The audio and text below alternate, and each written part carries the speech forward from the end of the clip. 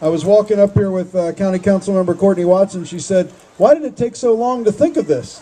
This is a great idea and a long time coming, so we can celebrate not just the holiday season, but we can celebrate historic Savage and what a gem we have in Howard County, Maryland.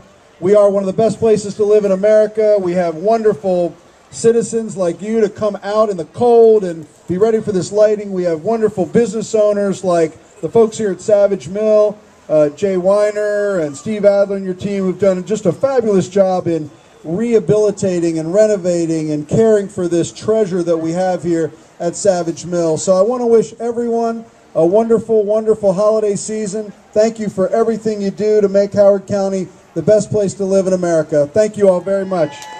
Whereas honoring the region's historical treasures, the celebration commences with the first annual lighting of the historic Bollman Bridge, constructed in 1869 for the Baltimore and Ohio Railroad and listed on the National Register of Historic Places in the year 2000. It is noted as one of the last standing iron railroad bridges of the era in the United States. Now therefore, be it resolved on this 7th day of December 2013 that the County Council of Howard County, Maryland congratulates the Savage Community Association and the Historic Savage Mill and the Howard County Department of Recreation and Parks and Howard County Tourism on their plan for celebrating the holidays in Savage. And the council joins the community in wishing all a peaceful and joyous holiday season and prosperous new year.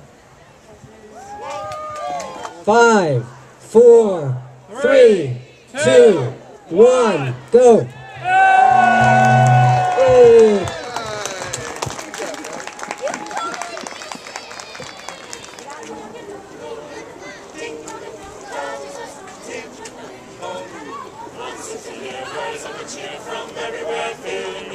Hi everybody, Ken Ulman here, Howard County Executive, here at historic Savage Mill on the Bollman Bridge.